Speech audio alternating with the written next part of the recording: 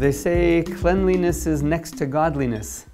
When it comes to cleanliness of your laser power sensors, there might also be some very practical and down-to-earth considerations for keeping your sensor clean. Industrial laser applications, for example, can involve somewhat dirty processes. Material processing, such as cutting or drilling, can generate quite a bit of debris. Laser power sensors are very often used to monitor these processes so that they can be kept stable and predictable, and to minimize downtime by giving early warning when preventive maintenance is needed. However, the debris from these processes can leave contaminants on the sensor surface. These contaminants, just by being there, can change the way the sensor absorbs light and thereby affect its performance. Moreover, sometimes the process in question can leave organic contaminants on the sensor surface, and these could then get burned on next time a laser beam arrives. In such cases, sometimes cleaning isn't even possible, and the sensor may need an expensive disc replacement.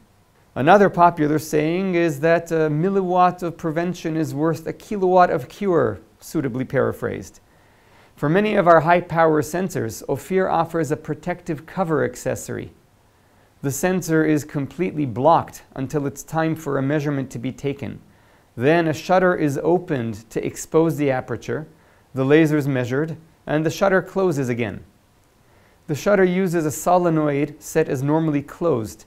The user, or the host system, sends an electrical voltage signal to open it, and then when the signal stops, the shutter automatically closes. When a sensor does need to be cleaned, simply blowing the contamination off before using the sensor can greatly reduce the risk of problems and keep the equipment at top performance for a longer period of time. Using canned air or dry nitrogen from a distance of 6 inches or more, lightly blowing off the sensors can remove most of the contamination. Turn the sensor upside down so the surface the laser hits on is pointing to the floor.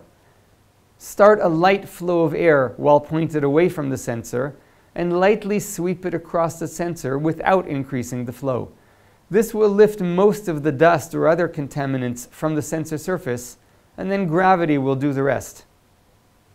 When air cleaning is not enough, our usual recommendation for most absorber types is to simply use a tissue with a suitable cleaning agent.